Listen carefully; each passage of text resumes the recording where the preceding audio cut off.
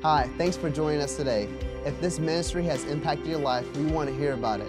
You can send us your story at amen@vineyardchurch.com. Also, we would love if you would partner with us financially. You can go to vineyardchurch.com and click the Give online or text your donation amount to 757-230-2110.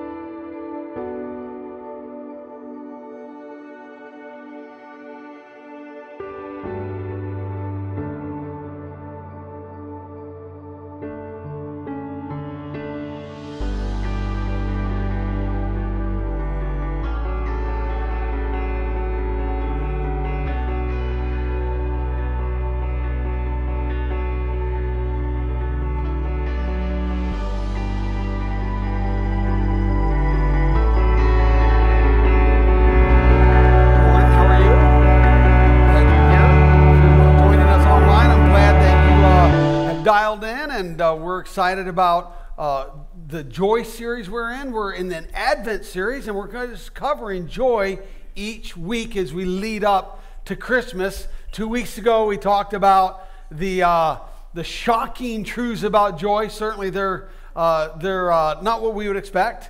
Last week, we talked about how Mary, through her humility, her lowly state, found joy through that. And those are both online. There's vineyardchurch.com. If you didn't see it, you could obviously go and listen to those. But today, as I said, we're going to be talking about joy again, and we're going to be looking at Joseph. Joseph, we don't know a lot about, but there are some passages found only in the Gospels. They're in Matthew and Luke, chapters 1 and 2. And there we see some of Joseph's life. We can kind of put it together. We have to kind of use our imagination a little bit because we're not told a lot about Joseph, but we are told some things, and we can pull that and see how that it applies to our life. We see that Joseph went through some pretty tough times. In those 2 chapters, we see that he had some things that caused him a fair amount of agony, a fair amount of pain in his life, but he also experienced this corresponding joy that went along with that. And so if you were to think to yourself, God chooses this man, Joseph, to be Jesus, his earthly father. He chose Mary, right? He sent an angel, said, I'm going to use this woman. But he also chose Joseph because they were engaged, and so he knew it was a package deal. Let me ask you, what kind of person do you think God would choose? What kind of dad would he choose? Do you think God chose a good dad or a bad dad? What do you think? Bad? Yeah. Or good? If you were to think, what is a good dad, right? What are the attributes of that? Here's some. Your list might be like mine. Mine is loving, compassionate, merciful, character, a person of character, person of discipline, somebody who's kind, somebody who teaches others. Maybe those would be your list of a good dad. We don't really know, but here's what I think. I think God would have chosen a good dad. And here's why. One is that we see that he chose a good mom. Mary certainly was. God knows the intentions of the heart, and we see a lot about Mary, and we certainly know that she was a good mother. So it goes to reason that he would have chose a good father. Another thing we know through these few passages about Joseph is that he heard God and he obeyed. This is very powerful. He heard God and he obeyed God. And listen, when you do that, it makes you a good person, makes you you bring your best game every time. And this is great news, especially for those of you who were raised in a home where you had a broken home, a dysfunctional father, a dysfunctional home, and you're thinking, hey, how am I going to raise my kids? I have a poor role model. Well, listen, if you put God first in your life, if you listen to God and obey him, you'll be a good dad. You'll be a good husband. You'll be a good employee. You'll be a good person as you approach life. It changes the game because he becomes your role model. And certainly Joseph did that. But also, if you look at Jesus when he went around and he used a metaphor to talk and describe about God in his teachings, in his parables, you know what the number one metaphor he used for God? That he was like a father. Right? He was like a dad. I think that maybe he wouldn't have chosen that if he didn't have a good father himself. And so those are the reasons why I think Joseph was a good dad.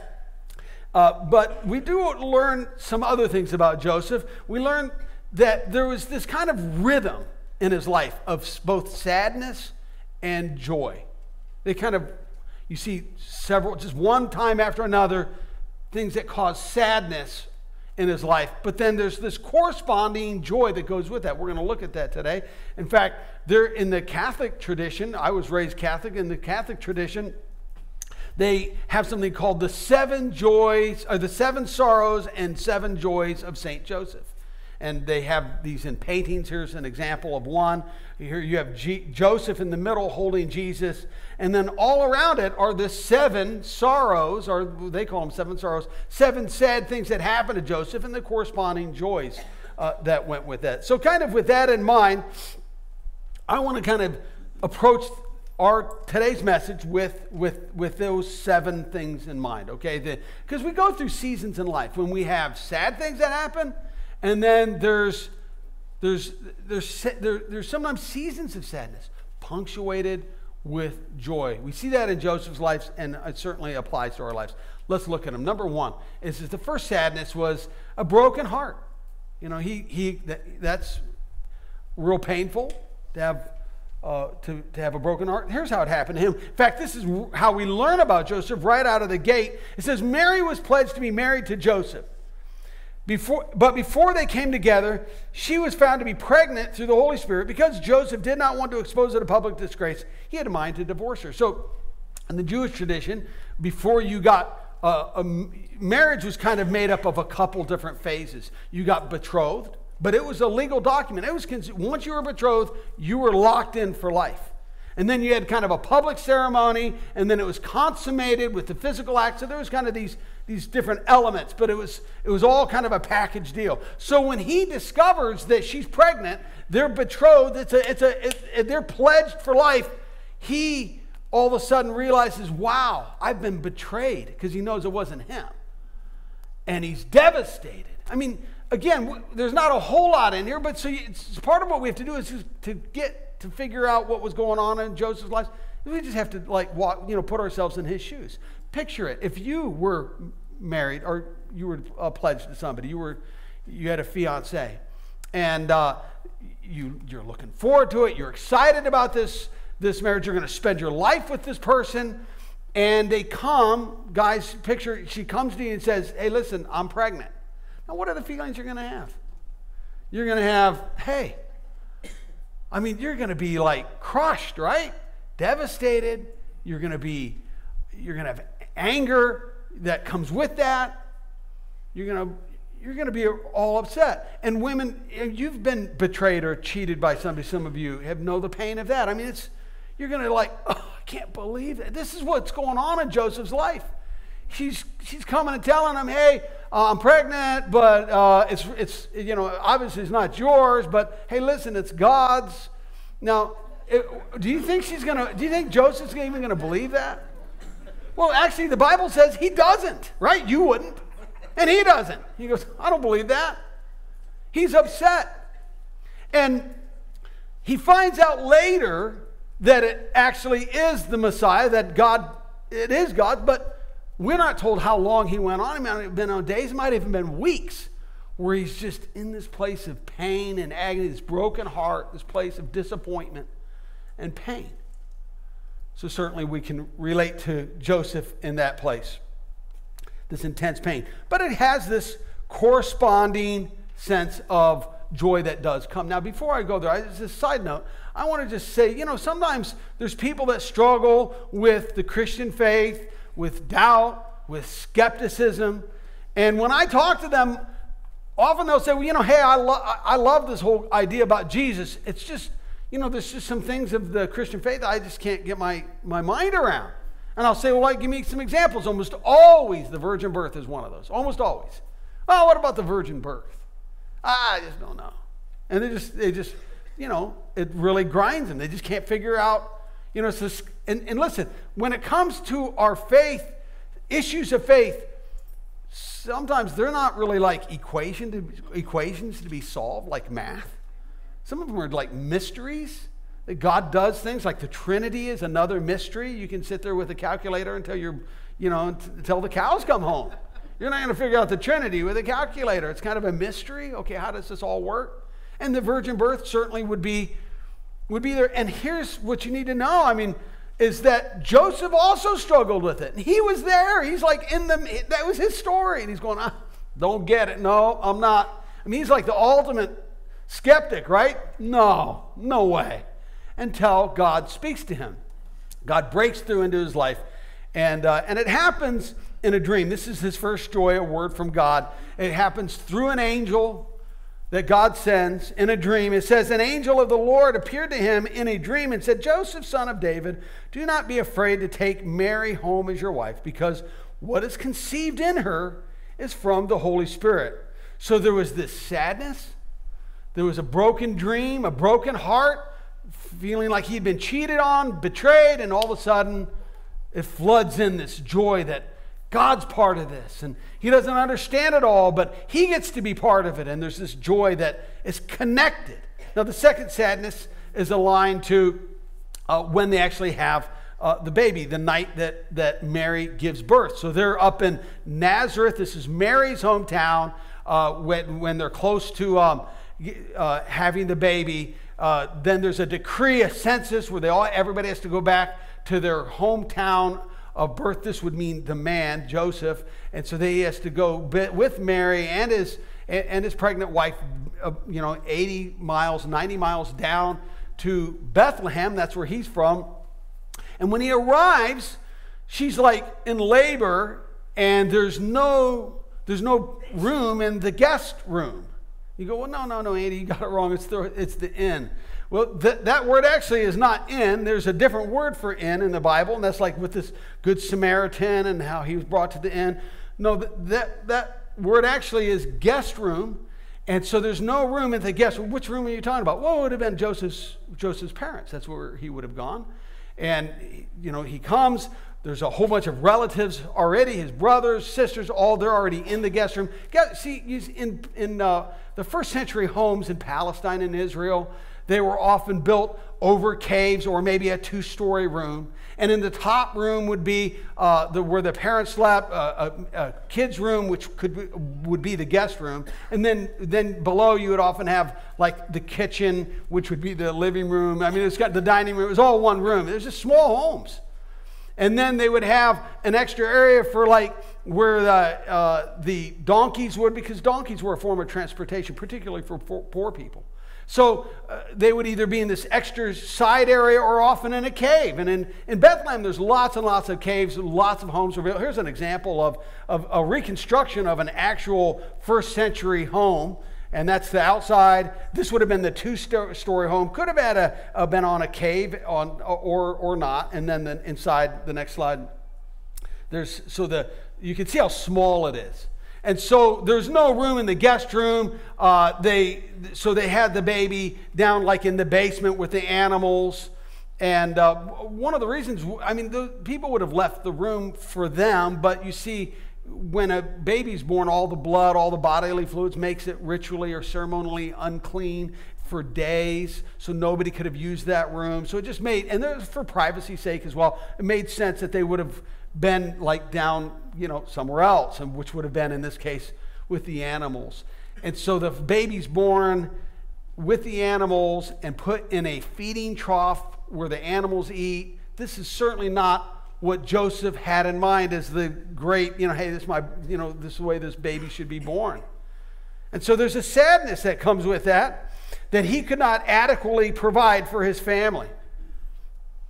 We see here it says, while they were there, the time came for the baby to be born, and she gave birth to her firstborn, a son. She wrapped him in cloths and placed him in a manger because there was no guest room available for them. And so this is obviously below what Joseph had in mind. And there's a pain that goes with that. When you're a father, I don't know about all fathers, but for me, outside of serving Christ, my top priorities are to be a good husband, a good father. And when I can't do that, there's pain that goes with that. When we started this church, we didn't have any money at all. Very, very difficult. And our son was an infant. And so we went and looked at some of the places where they had nice, brand new, these high-end strollers and the cribs. We couldn't afford any of that. We ended up getting garage sale stuff. And then when my son started, and clothes from people that would give us. And when my son started walking, we only had one pair of used shoes that somebody had given us. We wanted what everybody else had, but we couldn't have. We were in a season of life where we could have that. And there's a pain with that when you can't adequately provide for your family. And some of you know what that's like. Maybe not financially, but sometimes our spouses have needs, or our kids have emotional needs, or they have other spiritual needs. And when you feel like you can't provide for them adequately, how frustrating it is, how hard that is. This is the sadness that Joseph was going through. And what he couldn't see, though, was God was providing. During that time, there was wise men from the east on their way with gifts. And some of those gifts were financial gifts. That was particularly his need. And it says, then they opened their treasures. These are the wise men bringing these treasures to Jesus, but obviously to the family. They opened their treasures and presented him with gifts of gold and frankincense and myrrh. Now, I understand there's symbolism with those gifts, but listen, one of those gifts was gold. Okay? There's nothing wrong with that. We don't know how much, but certainly that was helpful for him. He's like, a chest of gold, this works out. Turns out he's going to need it for something that's coming up soon for him. But that with his flight to Egypt. But before we get there, the third sadness comes when he takes his son to go be circumcised, and he watches his child in pain. It says when 8 days had passed, Jesus' parents circumcised him. Now, in the Jewish tradition, you waited 8 days. 8 days is because there was enough buildup of the vitamin K in your body so that you could coagulate the blood and you wouldn't die from a procedure like that. And today, they don't do that. They still circumcise. Jews circumcise. Many Christian traditions. In our home, we had 3 boys. We circumcised them, and they can do it that day because they just give a shot of vitamin K. It coagulates the blood. Boom, they're ready to go. But what I didn't realize is when I watched my kid get circumcised, they're in a lot of pain. Now, I think today they do a lot more anesthesia, but in the early 90s, they didn't do that. And so I'm like watching, all of a sudden, my kid's like in a lot of pain. He's like arches. I understand there's a lot of medical benefits from male circumcision and certainly part of a Christian tradition, but it still was hard. I'm still feeling so helpless. My little 1-day-old baby, just a few hours old, and he's like in excruciating pain. I'm thinking, oh man, it hurts. This is what's going on with Joseph. He's there. He's presenting his baby to be circumcised, and there's a sadness that comes with it. Now, the joy comes right after it. He gets to name the child. The mother didn't name the child. The father named the child, and it says he gave him the name of Jesus. Jesus means God saves, and it's a powerful name. The angel told him to name him that because Jesus is going to bring salvation to the world, forgiveness of sins through his acts of righteousness, and then him dying on the cross. And it's an amazing event. And here he's watching. There's some blood being shed early on, but 33 years later, it's the blood that's going to be shed that is the forgiveness of sins. The fourth sadness is this ominous baby dedication. It's an ominous baby dedication. You see, on the 8th day, a male baby was circumcised. On the 33rd day, the male baby was dedicated at the temple. 66th day for young girls. And so they would take them to the temple. They would offer a sacrifice. It was a lamb. If they were poor, it was like 2 little birds, like 2 pigeons. And they would bring this sacrifice to kind of purify the mother, buy back the child. And so everything's good, right? Here they are. They're dedicating their baby at the temple. And then this guy, this prophet Simeon, comes up, and he kind of like pours water on the fire. You know, if it wasn't for him, it would have just been a great day. But Simeon comes up, he starts talking these things, and he says this. He says, and he's talking to Mary, he says, "And sorrow like a sharp sword will break your own heart." Now he's actually talking about this how their baby is going to actually is going to die early. And then he goes on, though, and there's some more to that, but that's really not what they wanted to hear. I mean, just think about it. Let's say you're a parent or a grandparent, you're bringing your child or your grandchild to be dedicated here at Vineyard. We do baby dedications. And you bring them here, you're up kind of gathering around here, and before the pastor prays over your baby, one of the church leaders who's been around for a while in the church, and they come up, they go, "You know, I just sense I got a word for you and for your baby." And you go, "Oh, really? Well, what is it?" "Well, I'm sensing your baby is going to die early of a premature death." You'd go, who invited you, right? Why are you even here? I mean, you're praying, I hope that doesn't happen, right? And it would have been a great event, but you kind of like ruined it. And this is a little bit like what's going on with Joseph. It's this celebration event. He's excited. And this guy Simeon comes up and kind of just like puts this stuff on the table. But with it comes this joy, because he also says this. He goes, "Hey, listen, that's not the end of the story." He says, this baby, Jesus, he goes, "He is a light that will reveal salvation to the nations." Now, he doesn't understand it all. But here he says he's gonna bring light and salvation to the Gentiles all over the world. He's going, well, there's something powerful there. There's a joy there that went along. You see on every sadness, there's on the backside punctuated with this joy. 5th sadness is the flight to exile.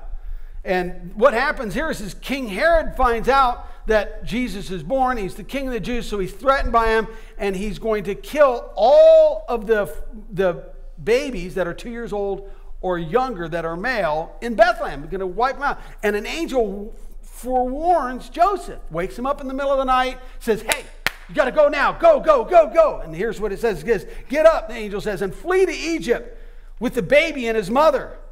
And he wakes up he's in a deep sleep. All of a sudden he wakes up, "Mary, hey, we got to go. I mean, we can't even wait until morning. We're headed out." I mean, they didn't have flashlights. He gathers whatever he's got. He leaves in the middle of the night trying to figure out how to get there. He's leaving his family. He's leaving his friends. He's leaving his business contacts, everything. This is his hometown. He's going, he doesn't even know where he's going. He just knows Egypt. He doesn't know the people there. He doesn't know how he's going to make it work. He doesn't know the language. He doesn't know the culture. And between there and where he's at in Egypt, he has to go through the Sinai desert. It's the desert. How's he going to even make it? Will he have the water? Will he have the food? Will there be bandits out there? Or there's lions or snakes, all kinds of things. I mean, it's a sorrow. It's painful. It's not easy for him. So if you put yourself in his mind, in his place, you can see, well, that was tough on that guy. I mean, it was hard. Now, we live in a time today when there's a lot of refugees. They're going through what Joseph went through. I looked it up this morning. The UN Refugee Agency says around the world, 70 million people have been forcibly displaced. That's the most since World War II. More than half of those refugees are children. They're fleeing from tyrants. They're fleeing from severe famine and starvation. Sharon and I were in Maine a few months ago. A lot of Somalis have gone to Maine as well as other places in Canada. But a lot of them are in Maine. And we bumped it. We were at a hotel, and there was a housekeeper who was a Somali.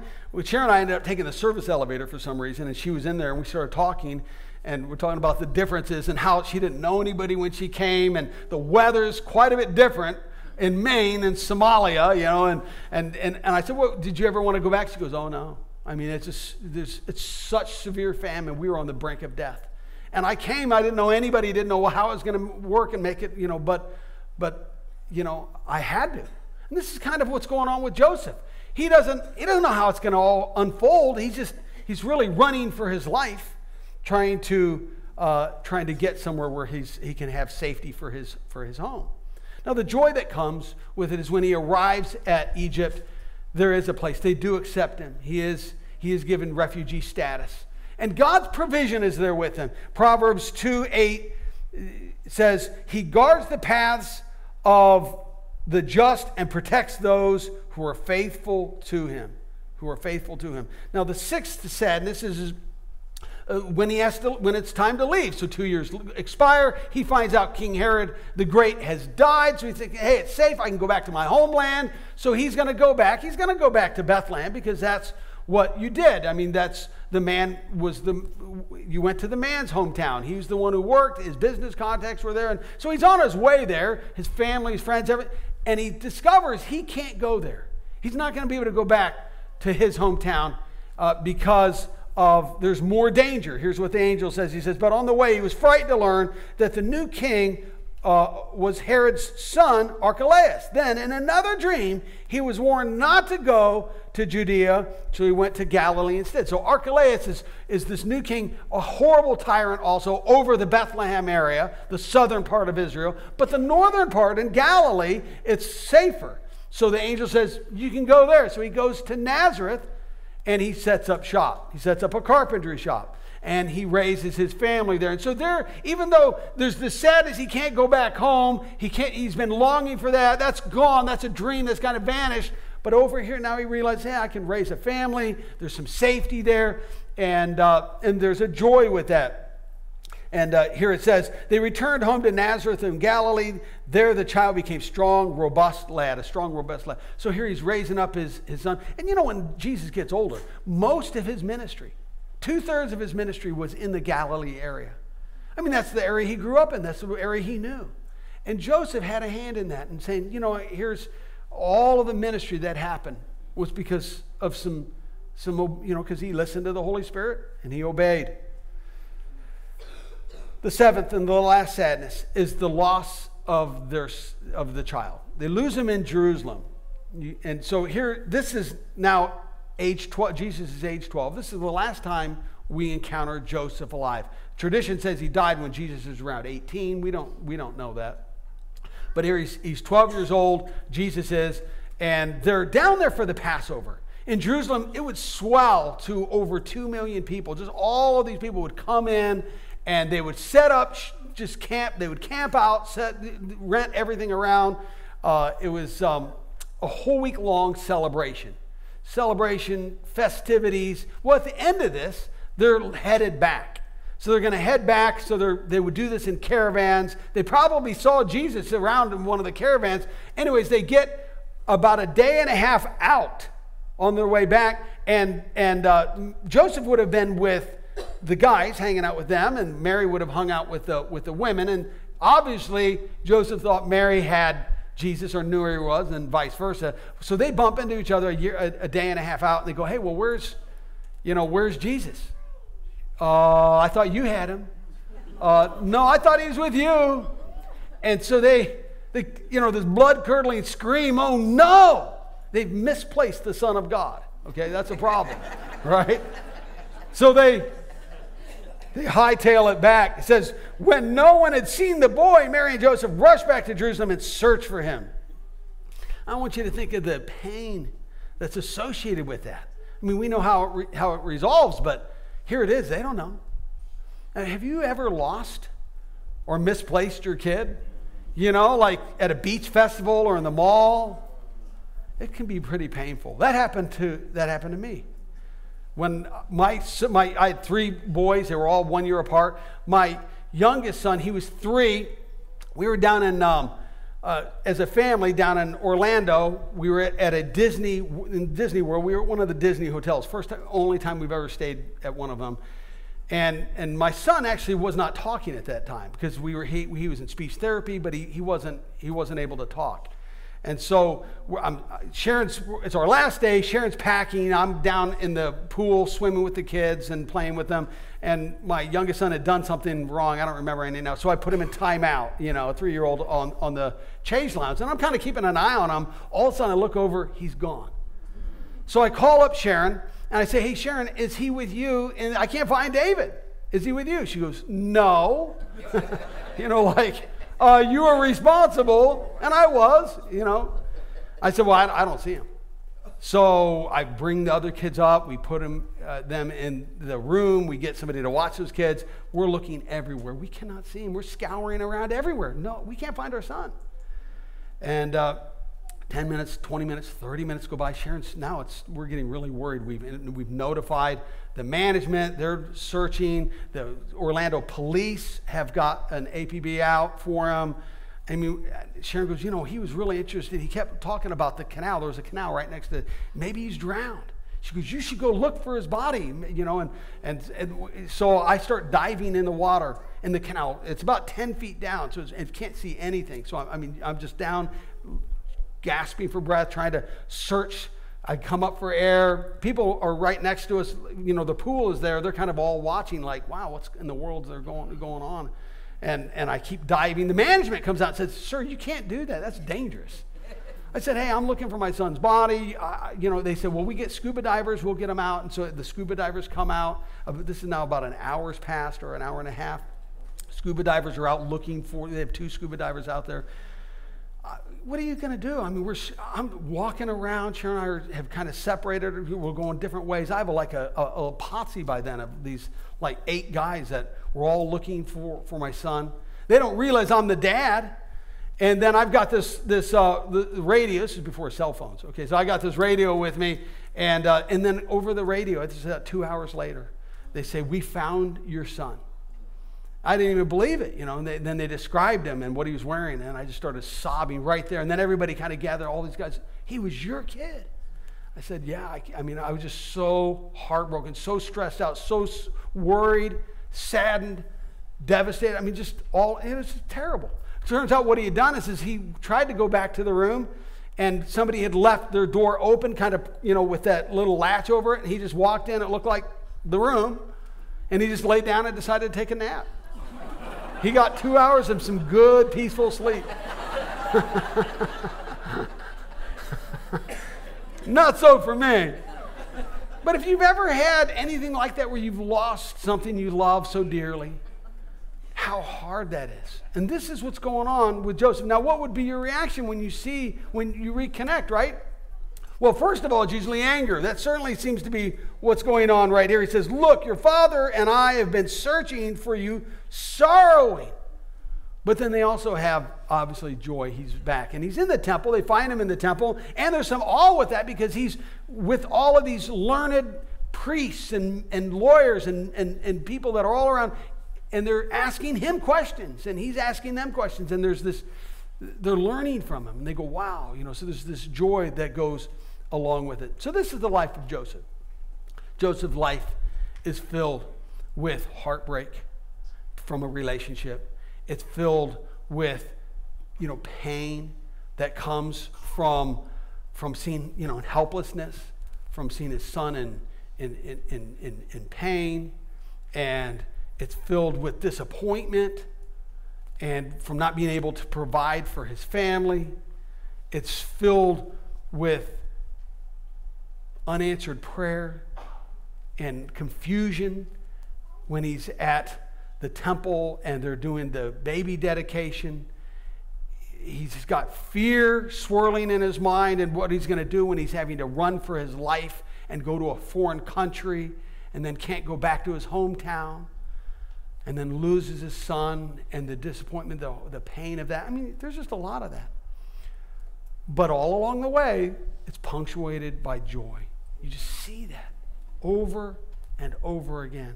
And this is the way our lives often work out, where we have sorrow in our lives, we have pain in our lives, but then there's this corresponding joy that's with it. You know, some of the greatest things of joy in my life today are anchored in some of the most painful things of my past. When I was 11, my parents got divorced.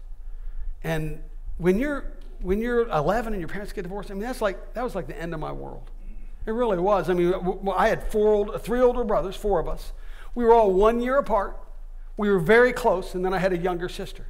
So when they divorced, my 3 older brothers left with my dad, and I didn't see him anymore. hardly ever. And then it was just me and my sister and my mom. My world fell apart when that happened. My mom remarried, and my stepdad was a mean alcoholic. Very, very mean, aggressive. And then after I guess about a year, they wanted to move. And so when I was in seventh grade, middle of 7th and 8th, they moved across town. I had to move schools, all the people I knew, all my friends in my neighborhood. And when you're that age, when you're 13, and all of a sudden you have to start over, you don't know. I mean, my world was turned upside down. I'm starting all over again, and the pain of that. When I was 16, I fell in love with a girl. She was 16 also, Rita. And we dated for a while. I ended up getting her pregnant. And we went to our parents, and my parents and her parents both said, you have to get an abortion. You have to get an abortion. I knew it was wrong, but I didn't know what to do. I felt helpless, and so did she. And so she ended up getting an abortion. And then they moved. Her parents moved her. They moved out of the state. Never saw her again. I was devastated through that process. Like, you know, I was in love, and all of a sudden, you know, here I am left empty-handed and an aborted child. And I ended up getting involved in a lot of illegal drugs. And when I was 17, I overdosed terribly on PCP. Huge. I mean, I should have been dead for sure. And there was a lot of pain that came from that. It wasn't just a one-night thing. I had a lot of post problems with that. And then when I was 18, the day I turned 18, I was told to leave. No financial support, never to return. So and that's just from 17 to 18. I mean, 11 to 18. But I'm not alone in that. You guys I've heard a lot of your stories. You guys have stories of sorrow. But listen, it's because of those things that I have some of the joys I have today. If I hadn't gone through some of that painful stuff with the divorce and my brothers leaving, and that was part of when I came to Christ. I thought, well, I don't want to do that to my kids. And when I heard about Christ, I thought maybe he can give me hope and power to not have to be like that. It was part of my decision. And I'm so glad that even though it ended so painfully with Rita, because I don't have that relationship, I ended up meeting Sharon, my wife, who will be married this year 30 years.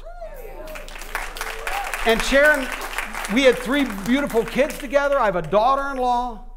And Sharon introduced me to the Vineyard, and we started a church together. And you're a beneficiary of that too, from the pain I had when I was younger.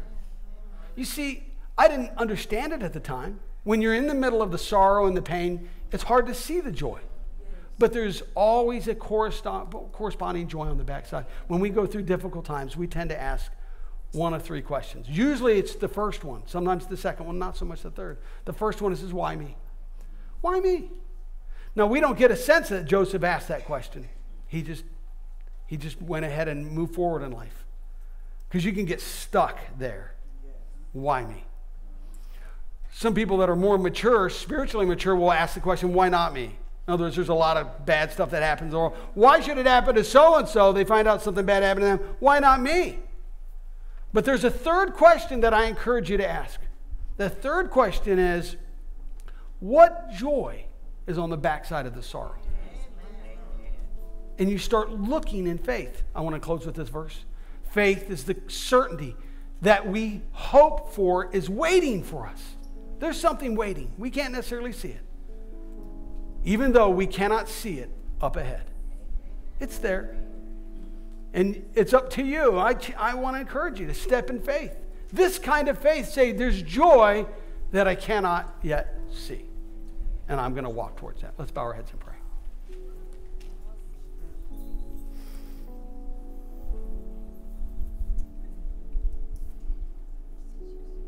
Oh, Lord, I pray for those who are in that season right now of pain. Maybe you're here and you do have anguish. We're talking about joy, and there's the Christmas season, and that's not where you're at. Maybe you have a broken heart. Somebody who's betrayed you and hurt you. There was promises shared, and then it wasn't fulfilled. and you're just sitting there in your heap and you're in pain. Maybe your pain is because you can't care adequately for those you love. Probably not financially. It could be that, certainly, but in most cases what I've seen is the pain comes because they have other kinds of needs. Physical needs, spiritual needs, relational needs. And we feel so ill-equipped to reach that, to help them, whether it's our kids, our spouse, our girlfriend, boyfriend, whoever. And then there's just a pain that goes with that.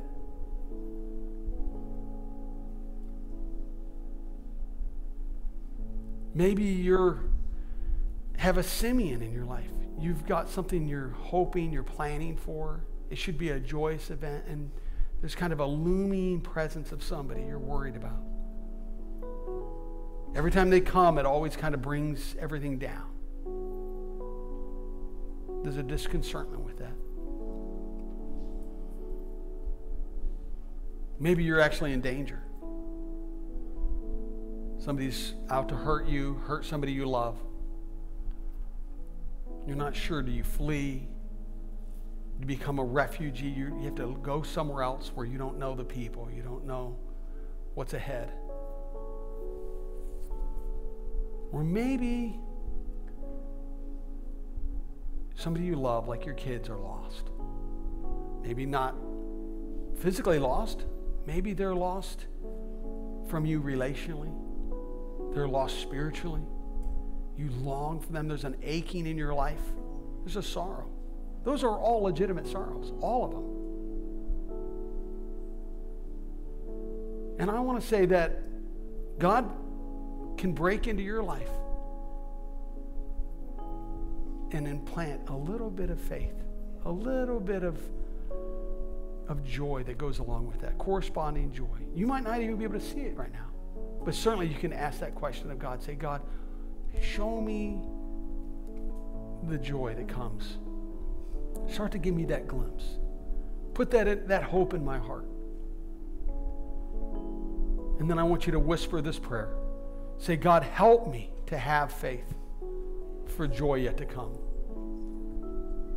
Would you say that to the Lord? Say, God, thank you for the ways that you've brought good out of sorrow in my past, where something positive has come out of tragedy and pain in my life. So today, Lord, would you say, God, I give you my sorrows and my pain, and I want to trust you with my life. If you've never put your faith in Christ, take that step. What Christ did for you on the cross 2,000 years ago, he shed his blood for you.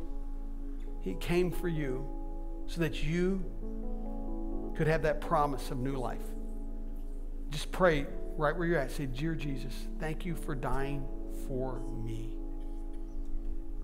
I invite your presence and your power into my life to make me new. Cleanse me. You say, God, cleanse me of unrighteousness. Help me with my faith. Help me with my doubt and my skepticism. And grow me in my faith. In Jesus' name, amen. Thanks for tuning in to today's message. If God is impacting your life through this ministry, join us in reaching others by investing today. You can give by texting your donation amount to 757-230-2110 or by going to vineyardchurch.com/give. Also, don't forget to subscribe to our channel so that you never miss an update. We'll see you next week.